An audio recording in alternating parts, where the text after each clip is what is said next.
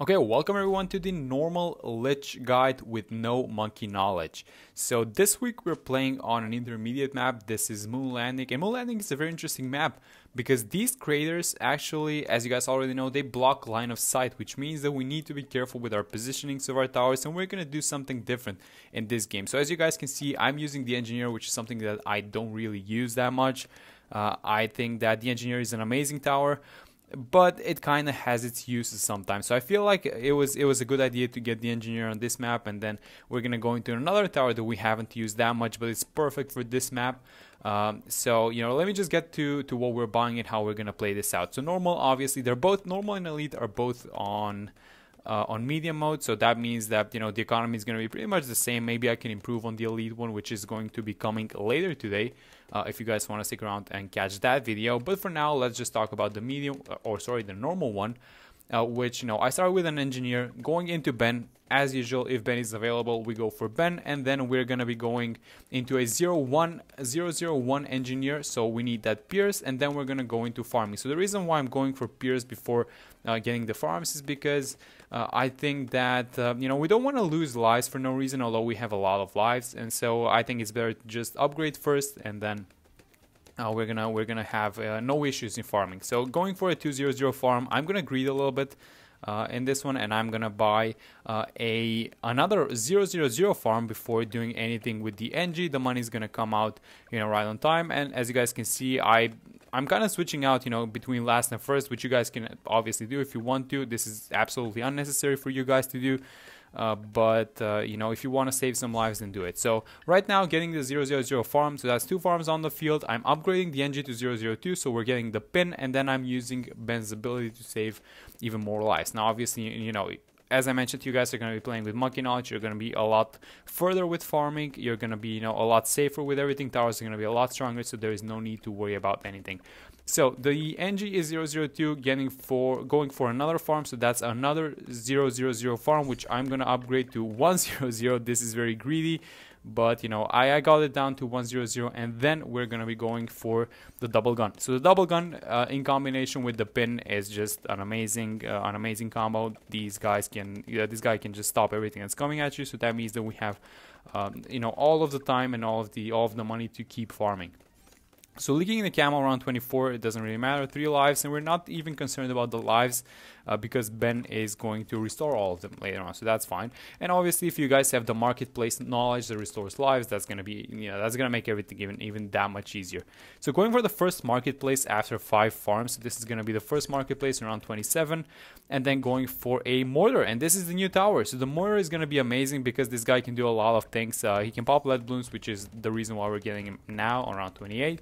But most importantly, he's going to reveal the camo balloons for us, and in combination with the burning stuff and the faster attacking, he's going to be very useful for us. So what you guys want to do here, actually, and I thought about this specific round, and I'm going to fix it in the elite one, but you might want to get the range on the NG so that he hits these zebras, because obviously the mortar cannot hit zebras and black balloons. But if you get the range, which only costs 220, then you wouldn't have that issue, you won't leak any lives, but that's totally fine, even if you leak again, you're totally fine.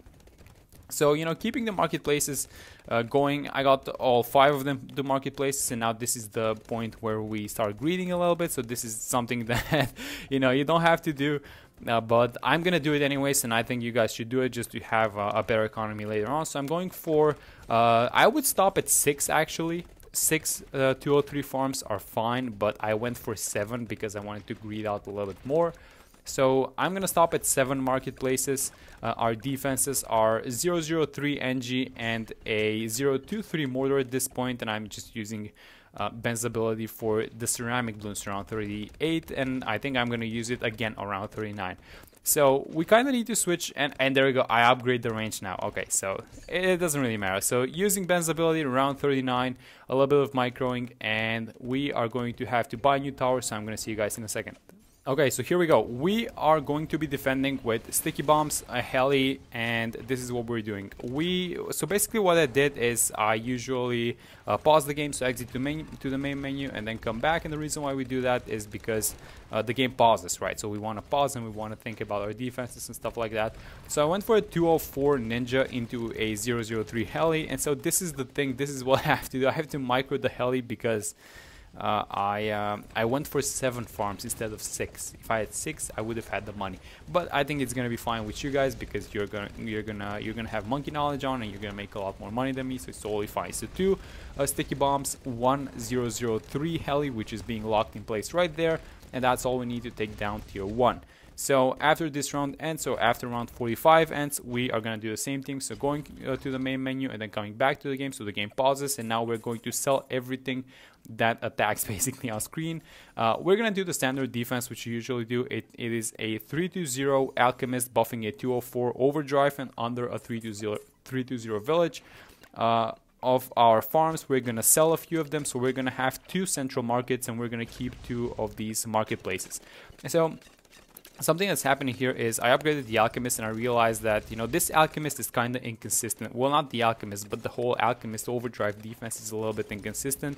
But I'm going to talk about that in a second. Let me just tell you what I'm doing now. I'm getting the Monkeyopolis first, so we're gonna do a new farming style, which is getting an early Monkeyopolis, which I call Miniopolis. So we're gonna get the Miniopolis, we're gonna sacrifice 2 central markets for it. We're getting it very early on. I think I got it around 48 or 49, something like that. And then we're gonna keep spamming 420 farms. And the reason why we want to do this is apparently this is very efficient to do. This is insanely efficient actually compared to normal farming, so that's why we're doing it. We're gonna make a lot of money later on, and this whole game, if you're playing with monkey knowledge, I'm very confident that you can end the entire game by round 80. But let me just talk about the Alchemist first. So if you have monkey knowledge, I feel like a 320 Alchemist is enough to deal with the 50s. Buffing a 204 Dagger is gonna, you know, it has something to do with the Pierce and stuff like that, and I guess how fast the potions are getting thrown. But it is not really consistent without monkey knowledge. So that's why I upgraded to 420. I think you guys should get it to 420. It's totally fine. So what I'm doing is I'm just spamming 420 farms around the Monkeyopolis. These guys are making a lot more money. And you know, that's basically what we're doing. We're just waiting for the next boss, which we're going to defend with the Mad. But for now, I have 5 420 farms and the Monkeyopolis, and the Monkeyopolis is gonna go. So when the boss appears, when we have the money, the Monkeyopolis is gonna go. It sells for 46,000. We need 60,000 for the last one, so I'm just doing a 042 Darting Gunner attacking here in the middle. And here's what I'm gonna do. I'm gonna do a 402 Boomerang and a 204 Bomb Shooter attacking the second crater, and that is because if you go into round 63, then you are going to probably need to defend, you know, these ceramic waves, and the Mad is just not good at it. So that's why we're basically doing this for round 63. But if you can pop it earlier, it's totally fine, because we sell the Mad anyways later on, right? So we sold the Monkeyopolis, we got the Mad, and then we're just focusing it down. So the Mad doesn't really hit that well because of this crater, but it's fine. We take it down. And so basically what we're doing now is we sell everything and we upgrade the attack shooter to the attack zone. We give it a 420 Alchemist. The village is the same, it stays right there, and there we go. We're just chilling now. So at this point we have you know, the 104 at this time village, which we rebought. We're gonna have 8 villages in the Monkeyopolis. That is going to be a $40,000 Monkeyopolis. And that's pretty much it. So we're gonna get it in a few rounds. This is super fast farming. This is super efficient, and you can only imagine how fast this is gonna be when you have monkey knowledge. Like, I'm sure you guys can get it in like the early 60s, something like that. So going for the Monkeyopolis, we're gonna get it around 67. That's very fast, especially for no monkey knowledge. And then we're just going to go for the 520 Banana Central. So the reason why I said that you can end this game at around 80 is because that by around 80 you can probably get like a degree 40 Paragon, and that thing is going to defend itself by itself. And so that's it's something similar to what I'm going to do now, but for the first one, so for the tier 4, oh, it's not the tier 4, sorry, but it's the tier 3 one, we're going to do a degree 1 Dark Paragon. So at this point we're just spamming these farms. I'm getting the 5201, I'm getting the 0251, and I'm gonna have it around 72, and then I'm just gonna spam a few not banana centrals, but central markets, so 024s. And so the reason why I'm buying 024s instead of 420s is because if you're planning on selling the farms, you go for the bottom pad. That's usually how it goes. So I'm getting the crossbow master. I'm gonna get the other 5th tier darts, and at this point we're just saving up money. So getting the 5th tier darts, getting everything that that we need for the dart paragon, and we're just saving money. We're just collecting the money and waiting for the rounds to pass, basically. So that we get to round 80 and we can buy the Dart Paragon for this thing. Dart Paragon is going to be amazing in this map because these Juggernaut balls are going to bounce inside of the craters and they're going to do huge damage. So you guys are going to see it's just going to completely evaporate. And it goes, it goes to show that these towers, if you pick the map, if you pick the if you pick the correct towers for the map, then you're going to have a lot of success. And we frankly don't have that many Paragons to choose from, but the Dart is really nice for this one, right? So, keeping everything going, collecting the money. We have about 200,000. You guys are going to have a lot more money. But at this point, I'm going to sell my marketplace. No, not the marketplace, but the central markets and the Wall Street to get the money for the Dart Paragon. It doesn't really matter because, we're going to have the money anyways for everything. If you keep the Monkeyopolis, it's fine, even if you have to sell something else. But again, I'm playing without monkey knowledge, so you guys are going to be way ahead of me. So there we go, that thing just evaporated. Like we didn't even have a chance to talk about it, but it's just gone. It's just gone. So I'm just spamming a little bit of 420 farms, and that's basically the end game. So the video is gonna end in like a minute because what I'm doing now is 3 things. Number 1 is I'm spamming 420 farms. Number 2, I'm gonna get ready for another Dart Paragon, so I'm gonna get all the 5th tiers and I'm gonna spam a lot of 042s. And then number 3, when the next one appears, so when the round 100 tier 4 Lich appears, I'm just gonna upgrade the Paragon, and that's gonna be GG because that is going to be game over for the 5th one as well. So I'm gonna see you guys in a second. So round 99, here it comes. We have a lot of Dart Monkeys. We have the 5th tier. It's gonna sell the previous Paragon, and then I'm gonna get the new one, which is degree 30. Totally fine. You guys are gonna get a higher one. It doesn't really matter. 30 seems to do the job, as you guys can see very well.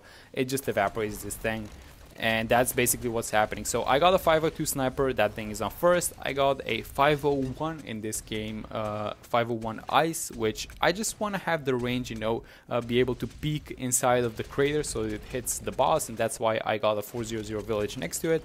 And this is it. That is everything that you need to beat this boss. I'm gonna end the video right here. I'm gonna show you guys the 5th tier, and this is everything that you need to beat the normal Lich. So I will see you guys later for the elite one.